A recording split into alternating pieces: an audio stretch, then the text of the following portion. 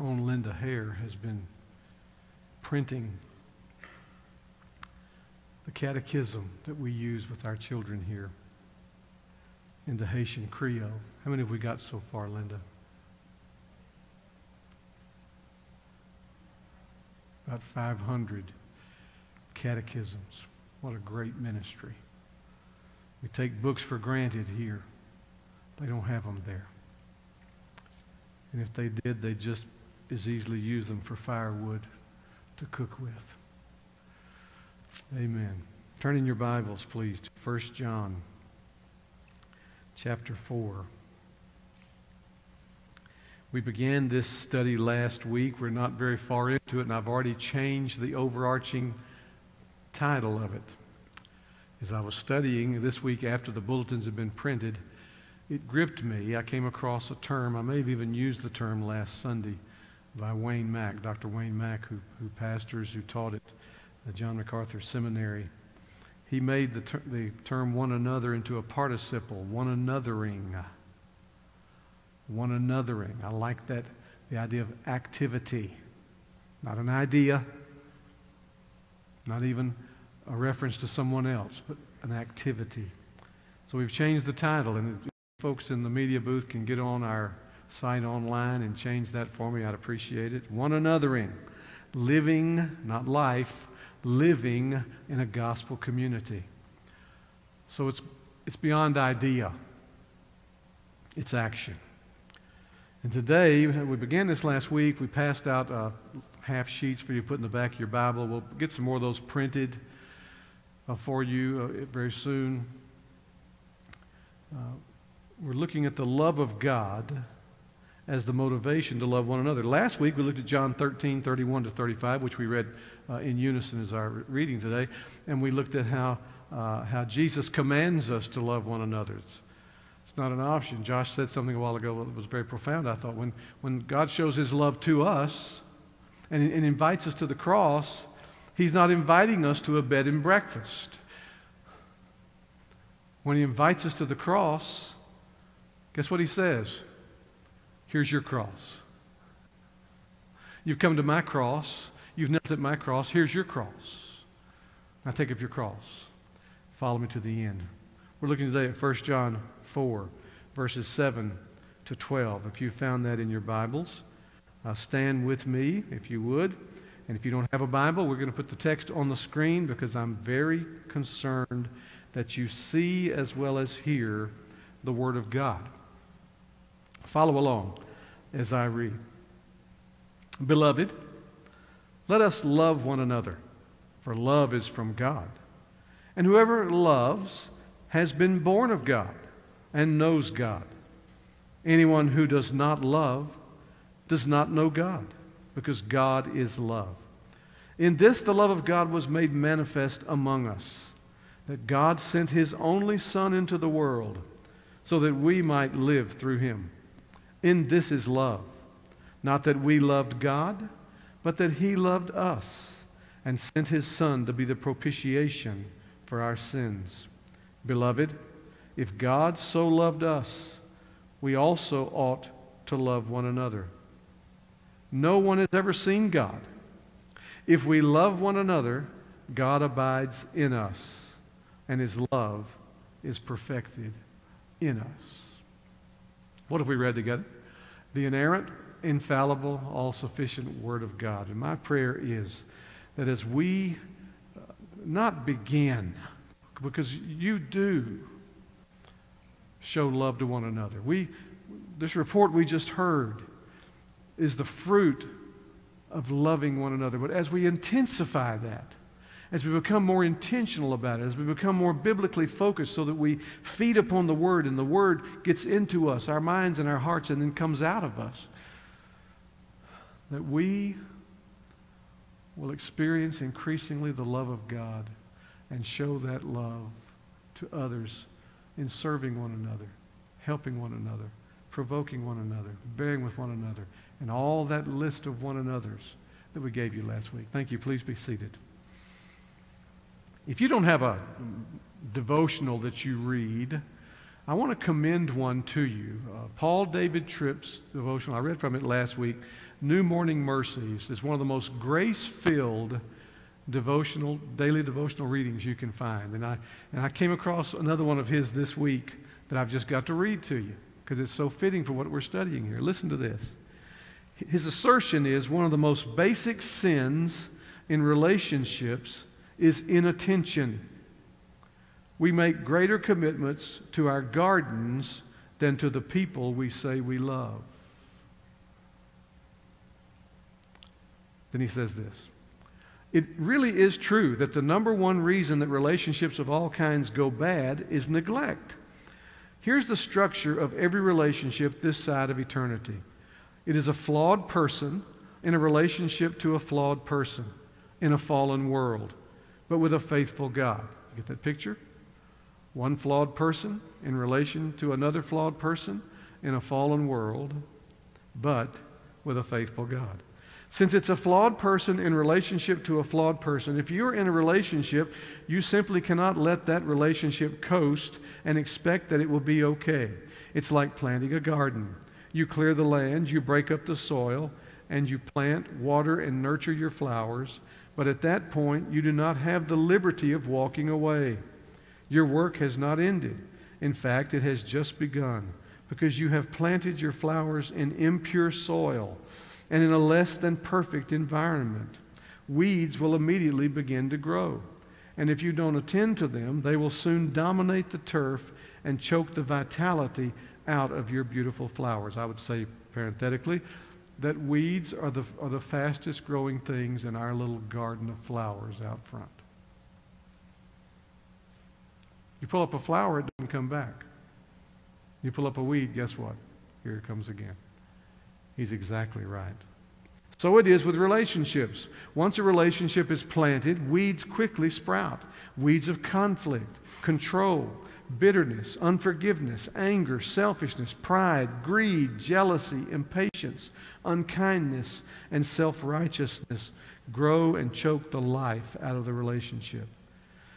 Daily attention is needed because every person in a relationship brings something dangerous and destructive into that relationship, something that is antisocial at its core. The Bible names this thing sin. As long as sin lives in us, it has the power to wreak havoc on our relationships. So we cannot neglect the daily nurture that they need.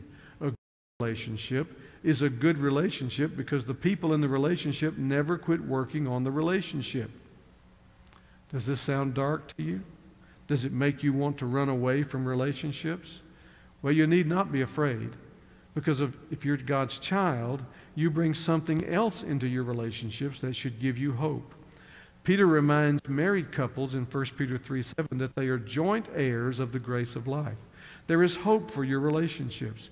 There are resources for the struggle because you have inherited big, expansive, powerful, rescuing, and transforming grace.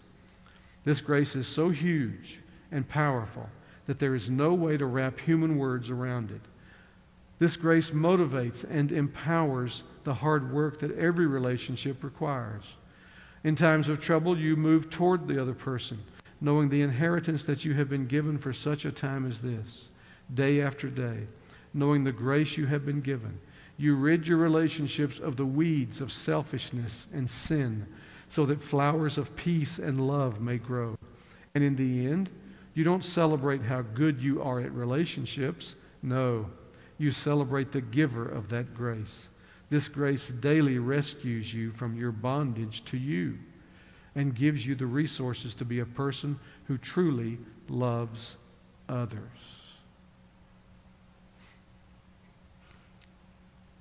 One anothering. That's what Jesus calls us to do. I want us to see in this text today different headings.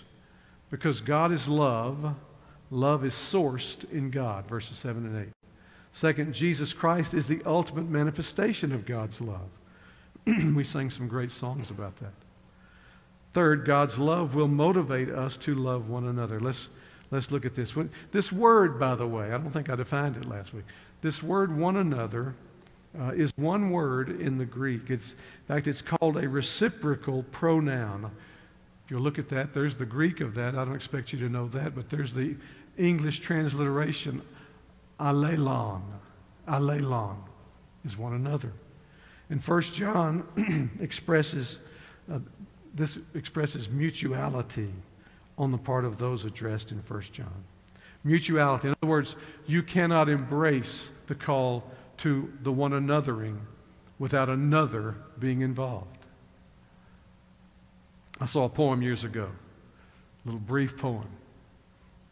It said, "So much in love with us are we, that you could love you and I could love me." That's not what we're talking about.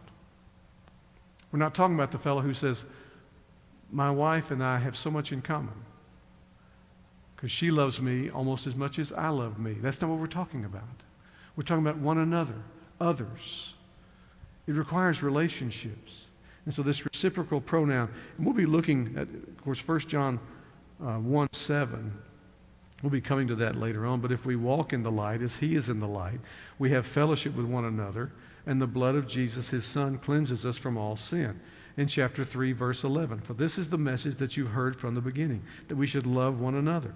Chapter 3, verse 23, "And this is the commandment, that we believe in the name of his Son, Jesus Christ, and love one another, just as he has commanded us." Then in chapter 4, verse 7, 11, and 12, that's what we're looking at today. First of all, because God is love, love is sourced in God. Look at verses 7 and 8. "Beloved, let us love one another." That's not a command there. It's an exhortation. It's a call. Let us love one another, for love is from God. He's using the word agape here. I won't go through the excursus again on phileo love and eros love and agape love. We've done that several times. If you have questions about that, you feel free to talk to me about it. Agape love. Agape love says, I love you without conditions. I don't love you if, I don't love you because, or I don't love you as long as. I love you because that's the kind of love we were shown by God. And this is the love he's talking about. For love is from God. And whoever, I'm going to give you the force of the verb, say whoever is loving. In other words, it's a present active. It's a matter of habit. It's a course of your life. It's the way you operate. No, we don't do it perfectly. Sometimes we struggle. Sometimes it's hard to love somebody. But the mentality, the attitude, the posture is whoever is loving, watch this, has been born of God. It's one of the evidences that you've been born again. A lot of people think they're Christians, but they're mean as snakes. No. Whoever is loving, it's because it's one of the fruit of being born again. Whoever is loving has been born of God and knows, has a relationship, is knowing God. That's not knowing about God. I've had people tell me through the year, well, I believe in God and all that stuff. What stuff? Is knowing God. It's a loving heart, which necessarily means a one anothering commitment, is evidence you've been born again and that you have a relationship with God. Now, John, if you know anything about 1 John, he is tough as nails. He doesn't pull any punches. So the very next verse, and anyone who does not love does not know God.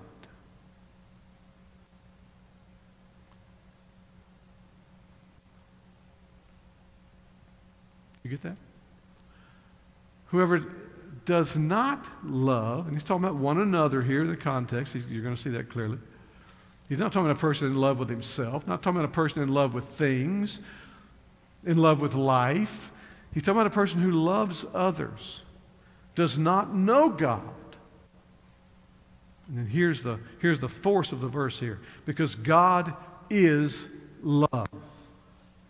And because God's very nature and essence is love, we could say that there are two core characteristics out of which all the characteristics of God, all the character traits of God flow. His holiness and his essence as love. In fact, I'm going to tell you, a lot of people falling in love and falling out of love today and things like that. And it really, it has more to do with lust than it does love. Because you see, if you don't have a knowing, saving relationship with God, then your love for others will be selfish necessarily. But when you know God, when you've been saved by grace through faith in Jesus Christ, then the love of God, which has been planted in you, Peter says we've been made partakers of the divine nature when we're saved. It doesn't mean what some of these fellows talk about how I am God. No. But partakers of the divine nature, that this essence of God, which is agape love, is implanted in us by the Spirit in the new birth and begins to be cultivated. And as we read from Paul David Tripp, if you neglect that garden,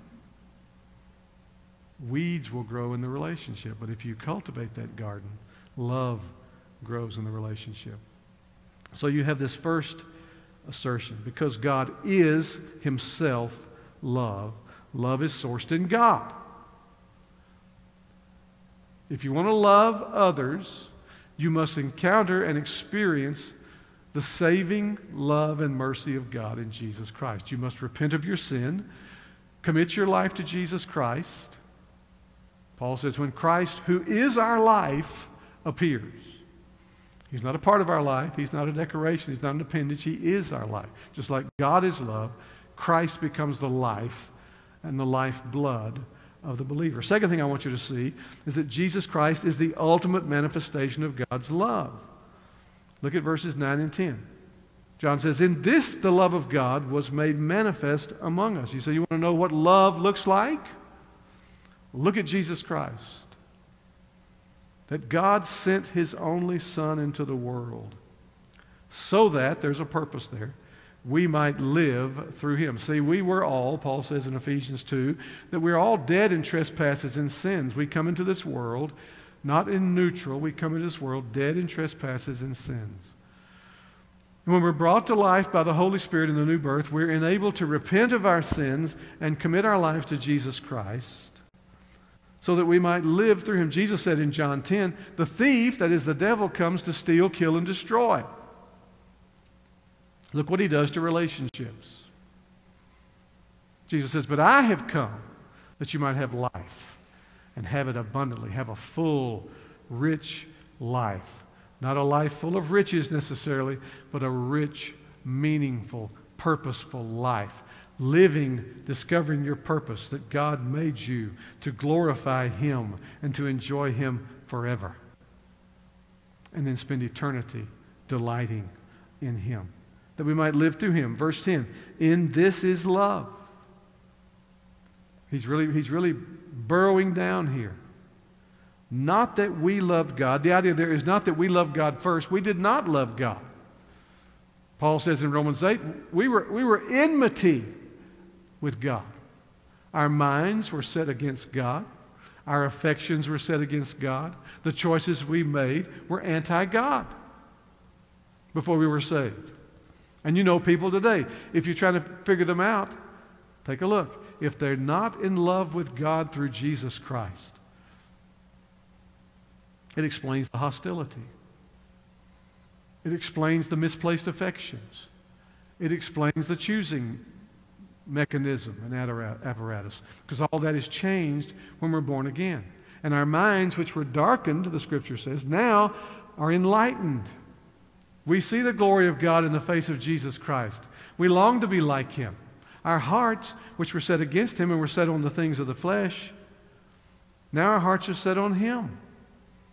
And our choosers follow. The will always follows the mind and the heart.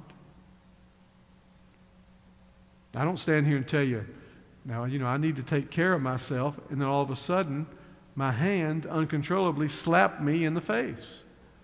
No, those things flow out of the chooser, out of the will, all right? And so he says that Jesus is the ultimate manifestation. The more we study the life and ministry of Jesus Christ, the more we become conformed to the image of Jesus Christ, the more we take on the properties of love, and the more one anothering will become second nature to us. Look, as long as we're on this earth, we're going to fight selfishness. We're going to fight selfishness. But the operative word there is fight. We're not going to give into it. We're not going to nurture it and coddle it. We're not going to take a cobra into our bosom as our pet. We're going to fight it. So you look at Jesus Christ, the ultimate manifestation of God's love. The third thing I want you to see is that God's love will motivate us to love one another. Now, notice what it says in verses 11 and 12. Beloved, and the word beloved, by the way, we've told you this before, you think of the agape word for love. This is agape tos. Loved ones. You who are loved. That's what he's saying. If you belong to the Lord Jesus Christ, you're beloved in his sight. You're loved by him. So, beloved, if God so loved us, and he's not posing that as a question to think, well, did God really love? No. It's a class in the Greek. Since God so loved us, we also ought, there's an oughtness to it. Just as Jesus commands in John 13, 31 to 35, a new commandment I give you, that you love one another as I have loved you. We ought to love one another. Now, don't shrink back at the idea of obligation. I had a fellow say to me years ago, well, I just don't like those words like ought and command. I think that it ought to be something I want to do. And here's my response is, you know something, when you're saved by grace through faith, your want to is fixed. It's changed. But you still live in a fallen world, luring you going, hey, you don't need to go do that. That's way above and beyond. Our brothers and sisters, the Burgesses, need help. They've had renters in their home for 12 years who didn't take care of it. It was supposed to be a smoke-free home. Guess what the renters did? They ignored that. It's a smoke-filled home now. They need help. I could use the excuse, look, you look up the definition of unhandy in the dictionary, and in my picture, I'd be kind of going, that's no excuse. We ought to love one another. We're going to give you a list. You can go and say, I think I can do that. And then we're going to undertake this. We're going to put one anothering in gospel gear. We ought to love one another. Then he says in verse 12, no one has ever seen God. What's his point of saying that is? You say you love God. He addresses this in this letter. Oh, I love God. Oh, how I love Jesus. You ever seen God? No. He said you love God. No one's ever seen God. If we love one another, God is abiding in us. The point he's making is here, anybody can say, I love God. James says it this way, you say you believe. The demons believe and tremble. John is saying it this way. No one's ever seen God. If we love one another, God is abiding. There's the force of the verb. Again, it's a present active. God is abiding in us. What's his point? That one anothering is evidence that there is the abiding reality, that God is not just some figure we know about, some being we acknowledge, we give assent to. God is, as we sang, this is our God. And he is dwelling in us by his Holy Spirit. God is abiding in us. And his agape love is being perfected in us. Now, we will never be perfect, that is, absolutely righteous without any stain of sin this side of heaven. Praise God, one day in glory we will be. But not this side of heaven. So the idea of being perfected is you could use the term mature. It's being completed. It's growing in us. It's almost John's equivalent of saying, like James, you say you have faith. Show me your faith. No one's ever seen God. If we are loving one another, though, God is abiding in us. You see, at some point, a person who finds it very difficult, just continually, habitually difficult to love other people, needs to ask himself or herself the honest question, does God truly abide in me? John is saying matter-of-factly here, if we are loving one another, God is abiding in us.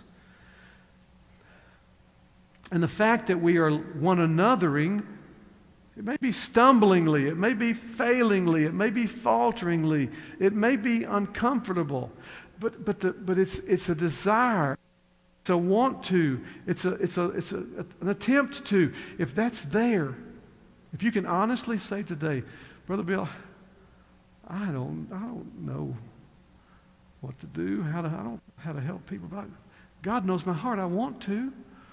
I want to bless other people. Rejoice. Because you didn't put that in there yourself. That's evidence that God is abiding in you. And then you just give yourself to it. One of the devil's lies, and you're going to face this as we go through these different one another descriptions in the New Testament, is that you're not qualified. You don't know enough. You're not smart enough. You're not healthy enough. You're not sincere enough. He will bombard you with what does he do? He comes to steal, kill, destroy. And let me tell you something. The devil gets out of his hammock when a people of God say, God being our helper and giving us power to live, we will one another. We will give ourselves to that. When I encounter something in the Scriptures, it says, be kind one to another, tender-hearted, forgiving one another. We're going to look at that passage in Ephesians. I'm going to do that. Provoke one another to love and good works. We're going to look at one point in our study in Hebrews about how your attendance in gathered times is a way to provoke one another to love and good works. The love of God is the prime motivator. Not guilt, not perceived need. The love of God. So I'm going to close this morning asking you this. Is the love of God abiding and flourishing in you? Now, for some, it's not. You don't need to feel badly and say, oh, you made me feel bad, Pastor. No.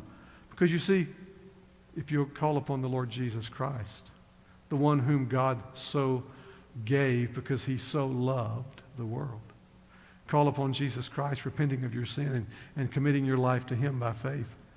He will implant his love in you as a part of the new birth. For some of you, it may be, well, Pastor, I've known a time in my life when there was more zeal for God than I know now. Well, again, don't let the devil beat you up about that. The shortest path back to that time is to repent of lukewarmness and say, Lord, I come anew and afresh to you. While you give me breath, I want to love you and show your love to others in this engaging of one anothering, because I know that that's how you sent Jesus to love me.